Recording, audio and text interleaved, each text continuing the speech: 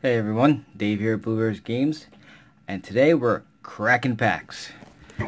Yes, we're doing Throne of Eldraine again. Yes, I know I did this already. The reason why I'm doing it again, simple, I need more cards.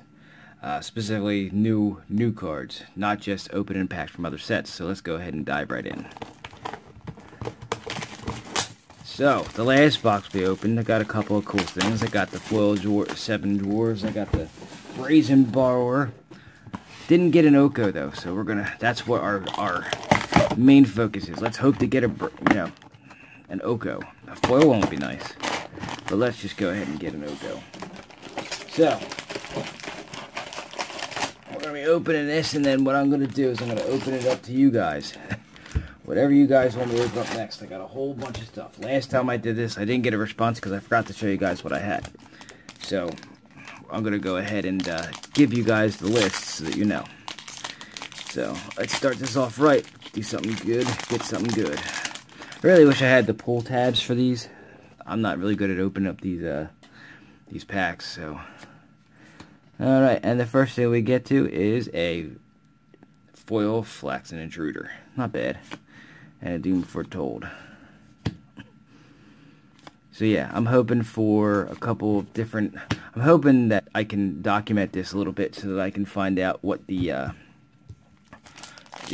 saying that there's a like a method, like you can map these packs out. I'm trying to see if there's any truth to that myself. I don't think that there is. I mean, I know that they're always mappable, but alright, and a Wicked Wolf for that one. I know that there is some map ability to them, but I mean, it can't be all that easy. But let's see what we got. Last box, Brazen Borrower. Hopefully this box, Oko. Like I said, I can't open these packs well. I wish that I had the pull tab ones. I think that those are just the pre-release packs, which is kind of cool. I'd like to get a couple of them just to see how they open. And a Worthy Knight. Not horrible. I'll definitely use it in a night deck for future use when it comes to making the player decks for the beginners. And like I said in the last video, it's a night theme. I don't mind the night theme, especially when you make it different colors, because when you make them different colors, at least I can make different styles of decks. Alright. And I do plan on doing that. I guess my biggest one is, everybody can make, black and white have had knights forever. Red knights, that's going to be a different one. I'm going to definitely try to do that if I can. A board token. I love it, a board token. That is a foil Mantle of the Tides. And a Gilded Goose. They're touting this as Birds of Paradise. I see why they would. It's similar. It's not as good as a Birds of Paradise, but I can see for standard it works, because they're probably never gonna put Birds of Paradise in standard again. I can guarantee you that. So it is the. I guess it's a faux. Kind of like I have the faux fetches. It's a faux Birds of Paradise. Board tokens, love it. Alright. And the same trend from the last box. If you didn't notice, the foil stamping, the hollow foil, is a little bit shifted. Not a lot on this one, but it's still shifted.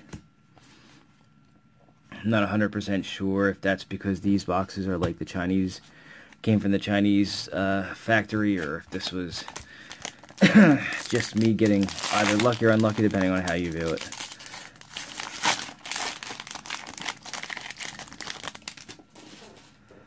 Alright. And a Love-Struck Beast. I didn't get the questing one. I was kind of hoping to get that. I'll see if I get it this box. Look at that the hollow stamp, though. It's really, it's off. It's a little shifted on this one, but it's pretty, pretty far off. For the normal, for the normal, I've actually never opened up a whole lot of, misprints or things that were not centered. This is actually the most I've ever opened. a rat token. I will be making a rat deck for the next con. The Piper. I'm hoping to get the Piper. Yeah, see, look, another one.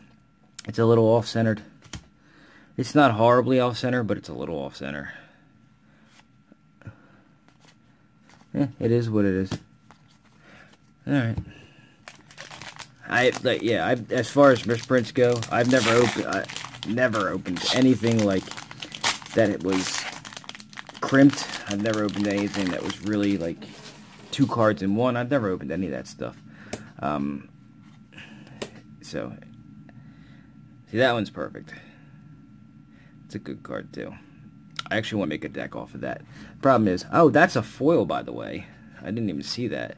I don't know if you can tell. Yeah, there it is. That's a foil. Interesting. That's a good card. And then there's the Midnight Clock, the actual rare. So, well, that was a good pack, actually. I want to make a deck off that guy.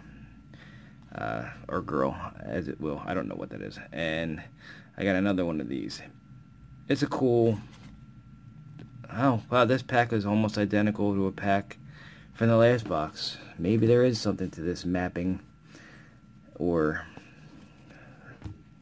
I guess, patterns. Yeah, that was interesting.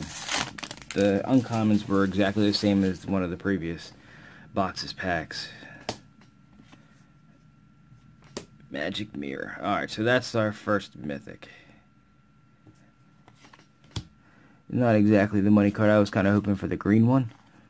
But beggars can't be choosers. Let's keep opening, see if we get anything.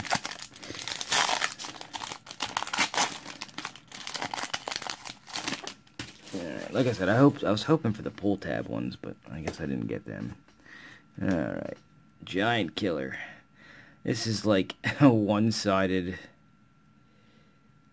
that's the other one. Alright, destroy target creature with power 4 or greater. Okay, that's not bad. I thought that was the one that kills all non-giants, which is kind of cool. It brings me back to the days of, I believe it was it was in the Rakidian Mass Plane Shift era. There was a red giant that if you kicked it, it destroyed all other creatures. Kind of similar. But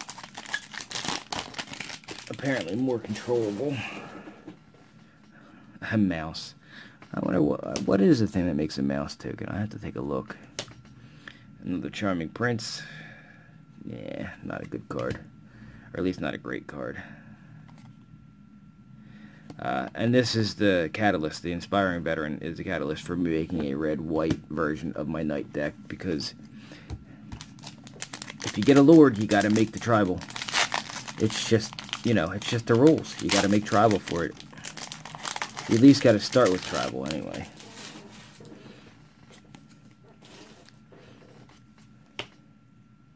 And that's a foil, Fortifying Provisions. And another Harmonious Archon. Alright, so I'm noticing it's not really a pattern, but I'm seeing some similarities. Not a lot of, like, variety. Looks like these two boxes have pretty much the same thing. So my hope is that if it is going to happen, it's the Brazen Baron, or Brazen Borrower, or possibly something close to it. 2 to cast, 2/2 flash. Okay, it's not bad actually. That'll go into a deck that I make for the beginners. Another green cat. Now, I do make various cat decks for people, and that one's going to... I'm hoping to get a couple more of them so that I can go ahead and put them in, because it's pretty good. It's good value. 4 to cast, what is that? 5 to cast, 4/5. With abilities, it's always nice. Alright, and a Fabled Passage. Oh, back to that. I actually mentioned it in the last... Oh, look, in the foil. The holo is a little off, too. I mentioned it in the last unboxing. I like to make fun of, like, fetches and, you know, how there are faux fetches out there. This is, I guess, a cross between a faux fetch and a fetch. It actually is a fetch. For all intents and purposes, it goes and gets basic land, and then it can come into play untapped. It's not a specific type, so you can't go get a dual land or anything like that, but... Alright, and my foil rare. I wish this was reversed. So, my foil rare was Mirror Maid. Not horrible, but not great. And then the regular rare, which I wish was the foil rare, is Murderous Rider. I play with him on Arena.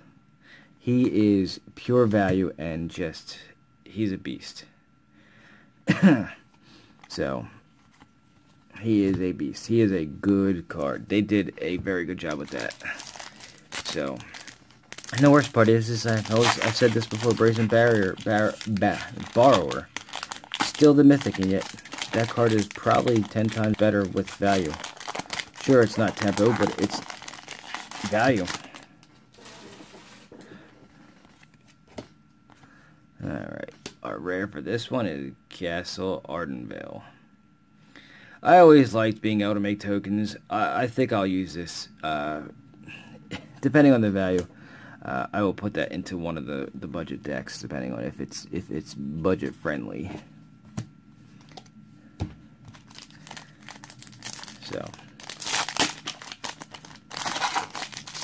yeah, a couple different cards in here. So it's not as mapped as the other one. It's not as predictable. Another Fires of Invention. I talked about this. This one has the foil holo stamp on the bottom, still a little off as well. So, and then the alternate border. I do like the alternate borders. I think it's a little flashy and it's a little oldie time style. I was hoping for a more modern styling, but this is Fairy Tales, so I guess it makes sense to be a little flashy. Alright, and that. The Robber of the Rich. He's a pretty good card. Not gonna lie, I'm not unhappy with that as my mythic pool. Pretty good. Good value there. He's really good for tempo, and I'm happy to have pulled that. Alright, so what's that? Two mythics so far? One foil rare, and not the best foil rare I will mention. Alright. Foil Knight. And a Return of the Wild Speaker. Not really a fan of this card. If you were going to do a card that was kind of like Overrun, but with one less green, why wouldn't you give it Trample? I don't understand why they didn't give it Trample. It's like a worse version of Overrun. Sure, you can get the draw part of it, but I mean, give the damn creatures Trample. I did see that green did get a boost in this set. I'm not going to lie. It was much needed, but they could have at least given that Trample. Where's my questing guy? That's what I haven't gotten. A questing beast. Again, foil hologram on the bottom is a little off. It's weird. Again, I've never gotten a whole lot of misprints in my entire time opening packs. I've opened many packs in my day. Nothing like this. Alright, come on, questing beast. No. It's an interesting card nonetheless, though. 7. I guess it was for the 7 dwarves, I guess. I don't know. Oh, that's the other thing I hadn't talked about. Ooh, a black cat. The theme of this set. Fairy Tales. I know that there are many, many people who have been either writing articles or making videos about all the different, I guess, cards that have a theme to them that were from Fairy Tales, like the Flaxen Intruders from Goldilocks and the Three Bears, or what have you. I hadn't really talked about that. I thought it was an interesting theme. Full animating fairy, and then a folio of fancies. I will put this into a... speaking of, I will put that card into a commander deck. The Flaxen Intruder. This card offends me. Look at her. She's just standing over the bears like a psychopath. Come on now. I'm glad I got the alternate art one. I did like how they did that, but again, like I said, the Goldilocks and the Three Bears, Dance of the Manta, I didn't even see it first. A friend of mine told me, look at the picture. And I was like, I don't even know what they are. He goes, they're brooms. I said, okay. Or mops, whatever. He's like, think about it. And I was like, I can't. I don't understand. Like, I myself don't really remember things very well. He's like, just think about it. Think Disney. And I was like, think Disney. He's like, yeah, think Mickey Mouse with the wand. And I said, Fantasia? He said, yeah, it's Fantasia. I was like, really? I looked at it again. Yeah, it's Fantasia. So I give kudos to Wizards for this set, just for the fact that it has flavor out the ass. Seriously, lots of flavor. But I could not, for life, and figure out what Dance of the Manta was. But yeah, it makes sense. It is Fantasia, and I was a little impressed with the fact that they did come up with some neat stuff. And a giant killer with the hologram stamp a little off. So I saw a couple articles of how many, different ones there are.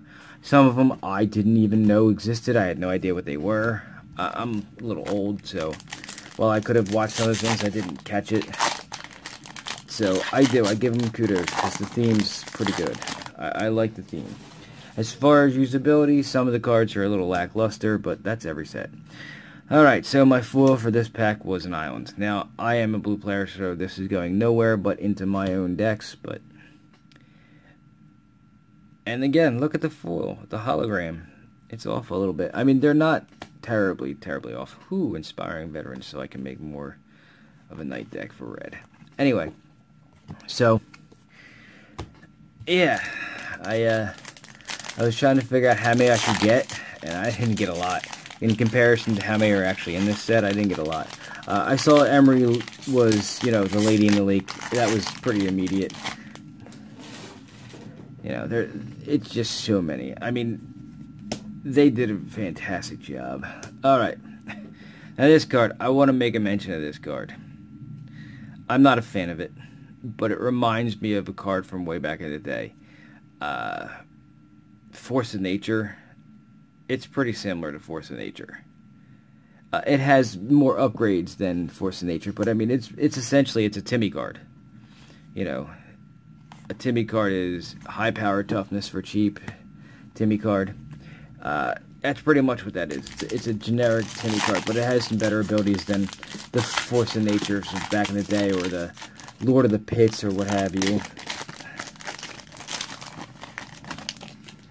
Alright.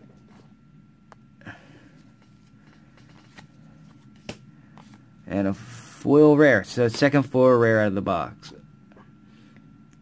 Castle Embrick. I actually got 2 castles out of this. So this pack was Castle-licious. Alright. So 2 foil rares again. So I don't know if that's the new norm. I've seen it happen now 3 times out of my last 3 boxes. I don't know if that's the new norm or not. I'm okay with it. The problem is that with the collector's edition packs, 4 rares aren't really going to be worth as much as they used to be.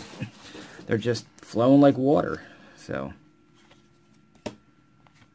and another Dance of the Manta. I'm not sure. Did I get one of these in this box already? Again, it's not a bad card. I saw the deck. It was a good deck. Alternate frame, Beanstalk Giant.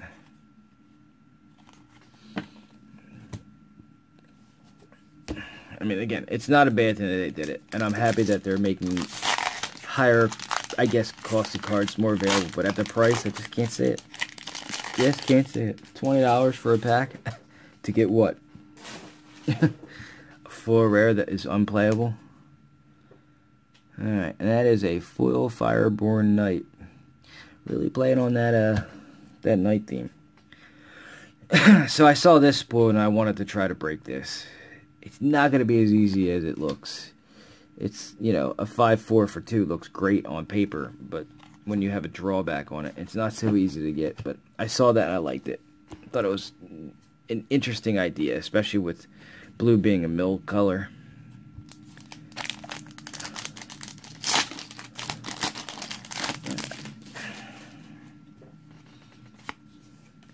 A lot of Bond Adventures. Alright. foil on this pack, Merchant of the Veil. Ooh, there we go. So, if I can get a couple more of these, I will, for the next time, be making a rat deck. I have a whole bunch of rats just sitting there waiting to be thrown into a deck. I have them set aside because I knew that one day I'd have a Rat King.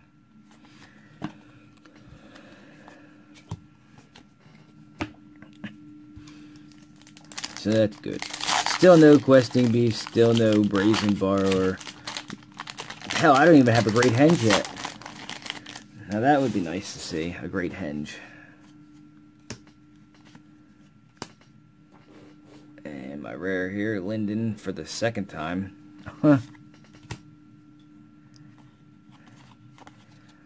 Yeah, I mean, I know that they can't just give away the good cards in every pack. I get that, but I haven't gotten an Oko, I haven't gotten a Questing Beast, a Great Henge. Where are they at? Come on. I'd like the bear token. I wish I could get that in foil. That's out of all the bear tokens, that's one of the better ones. Okay, I got the Cauldron. That was my mythic. I did not get the Great Henge. I did not get an Oko. I got the Great Cauldron. Or the Cauldron of whatever. I'll just call it the Cauldron of Fuckery. Apparently it looks like it. I think that would be my last mythic for the box. I'm down to like 3 packs. Unfortunately, I did not get some of the stuff I was looking for. Interesting. So this is a foil. Alternate. I know that you guys are watching all the the collector's packs being opened, but the fact that it's not from one of those is cool. And a normal non-foil for a champion.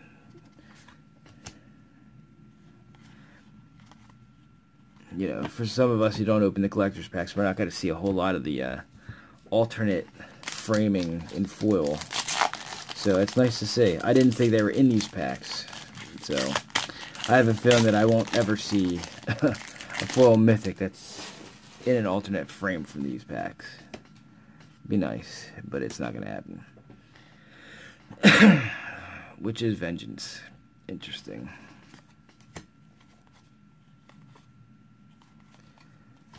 So yeah, I think that we're down to, we're down to the last pack here, guys. And gals, and everything in between. And I still didn't get one. So, you know what that means? That means that we do another one later. Alright, the foil is a Spectre Shriek. Not bad, actually. And the last rare, Escape of the Wild, or Escape to the Wilds. Oh well. So we didn't get it this time. No Okos. No Questing Beasts. No Brazen Borrowers. Alright, let's go over what we got. Alright, so there's the foil.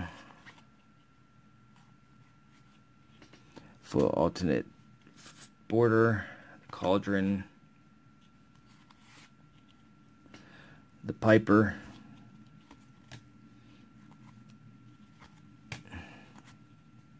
My foil rare was my first of 2 was Castle Embereth foil rare.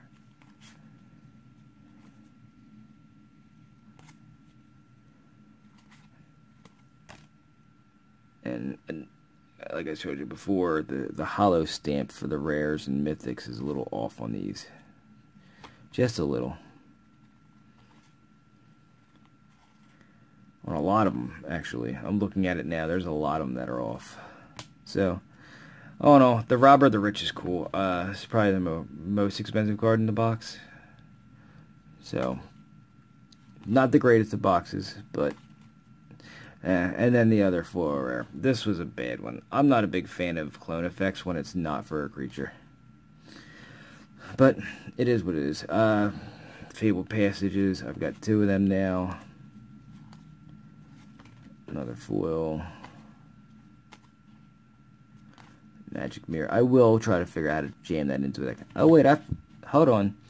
This box had 3 foil rares? 3 foil rares, guys. 3 foil rares. Because this is a foil as well. So, that's not horrible. And a Love Struck Beast alternate frame. Rare with the hollow foil stamp on the bottom a little off. So, actually, this box was better than I thought. I guess my memory's a little short. Could have been worse. So, oh, and then a Flaxen Intruder. So, there you go, guys. That is Crackin Packs.